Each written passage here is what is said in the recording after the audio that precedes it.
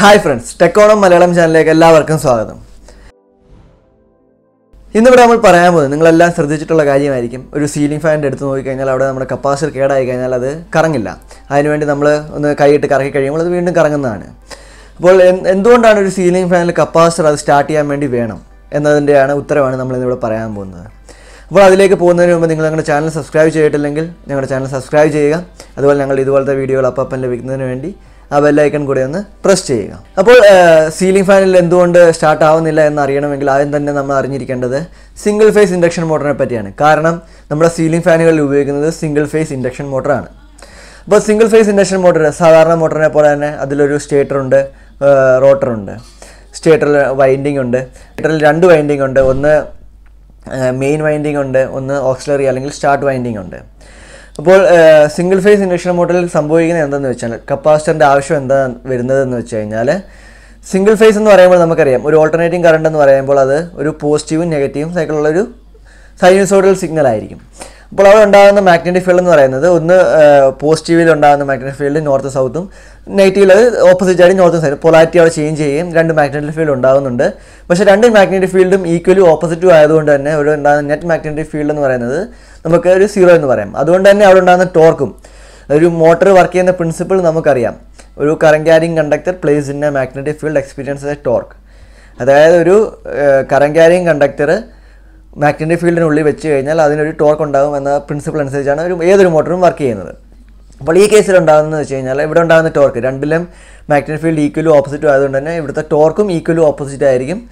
അതുകൊണ്ട് തന്നെ ഒരു നെറ്റ് ടോർക്ക് ഉണ്ടാവുന്നില്ല. അതേസമയം നമ്മൾ കൈയിട്ട് കറക്കുകയാണെങ്കിൽ ആ റോട്ടർ നമ്മൾ കൈയിട്ട് കറക്കി കൊടുക്കുകയാണെങ്കിൽ അവിടെ ഒരു ടോർക്ക് ഉണ്ടാകുന്നുണ്ട്. നമ്മൾ നെറ്റ് ടോർക്ക് അവിടെ ഉണ്ടാകുന്ന സീറോ ആണെങ്കിൽ പോലും നമ്മൾ എക്സ്റ്റേണലിൽ കൊടുക്കുന്ന ടോർക്കും കൂടെ ആഡ് ചെയ്യുമ്പോൾ ഒരു വൺ സൈഡിൽ നല്ലൊരു ടോർക്ക് ആവുകയും അങ്ങനെ അത് റൊട്ടേറ്റ് ആയി പിന്നെ അത് കണ്ടിന്യൂ ചെയ്തോളും.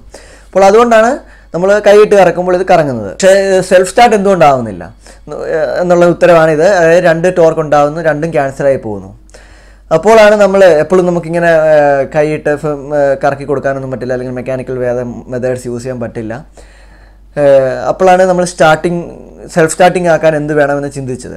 അപ്പോൾ അങ്ങനെയാണ് നമ്മൾ 3 starting മെത്തേഡ്സാണ് single phase induction മോട്ടറുകളിൽ use ചെയ്യുക. അതായത് ആദ്യത്തെ തന്നെ സ്പ്ലിറ്റ് ഫേസ് മെത്തേഡ് നമ്മൾ യൂസ് ചെയ്യാറുണ്ട്, കപ്പാസിറ്റർ മെത്തേഡ് യൂസ് ചെയ്യാറുണ്ട്, ഷെയ്ഡഡ് പോൾ മെത്തേഡ്സ് യൂസ് ചെയ്യാറുണ്ട്. ഈ കപ്പാസിറ്റർ തന്നെ കപ്പാസിറ്റർ സ്റ്റാർട്ട് മെത്തേഡ് ഉണ്ട്, capacitor start, capacitor run method ഉണ്ട്. കപ്പാസിറ്റർ സ്റ്റാർട്ടിനകത്ത് ഉപയോഗിക്കുന്നത് സ്റ്റാർട്ടിങ്ങിന് വേണ്ടി മാത്രം നമ്മളത് യൂസ് ചെയ്യുന്നു. അതായത് സ്റ്റാർട്ടിങ് വൈൻഡിങ് സ്റ്റാർട്ട് ചെയ്യുന്നതിന് മാത്രമായിരിക്കും അത് കണക്റ്റഡ് ആയിരിക്കുക. ഒരു സെൻട്രിഫ്യൂഗൽ സ്വിച്ച് വെച്ചിട്ട് ഒരു ഏകദേശം സ്പീഡ് എത്തി കഴിയുമ്പോൾ നമ്മൾ സ്റ്റാർട്ട് കപ്പാസിറ്റർ നമ്മൾ ബൈപ്പാസ് ചെയ്ത് കൊടുക്കുകയാണ് ചെയ്യുന്നത്. പക്ഷേ കപ്പാസിറ്റർ റണ്ണിനകത്താണെങ്കിൽ അത് സ്റ്റാർട്ട് ചെയ്യുമ്പോഴും കപ്പാസിറ്റർ കണക്റ്റഡ് ആയിരിക്കും, റൺ ചെയ്യുമ്പോഴും കപ്പാസിറ്റർ കണക്റ്റഡ് ആയിരിക്കും. കൂടുതൽ യൂസ് ചെയ്യുന്നത് കപ്പാസിറ്റർ മെത്തേഡ്സ് ആണ്. നമ്മളൊരു സീലിംഗ് ഫാനിൻ്റെ കേസിൽ നമ്മൾ കപ്പാസിറ്റർ സ്റ്റാർട്ടേഴ്സാണ് യൂസ് ചെയ്യുന്നത്.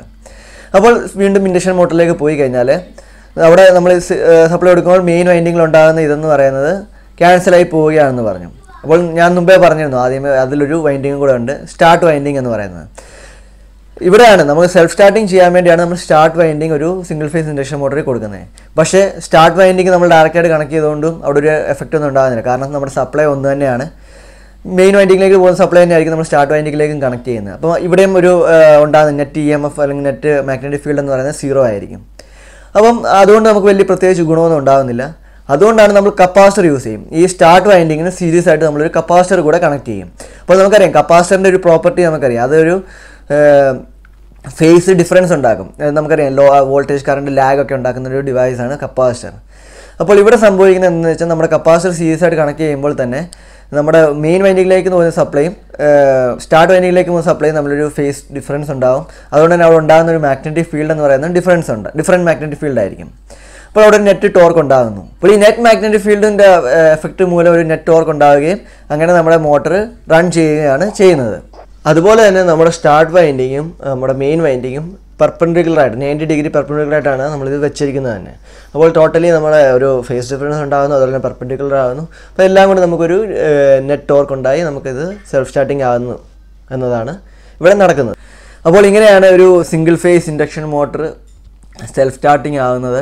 അപ്പോൾ ഇന്നത്തെ വീഡിയോ നിങ്ങൾക്ക് ഇഷ്ടമായെന്ന് പ്രതീക്ഷിക്കുന്നു. ഇഷ്ടമായെങ്കിൽ ഞങ്ങളുടെ ചാനൽ സബ്സ്ക്രൈബ് ചെയ്യുക, സപ്പോർട്ട് ചെയ്യുക. Thank you.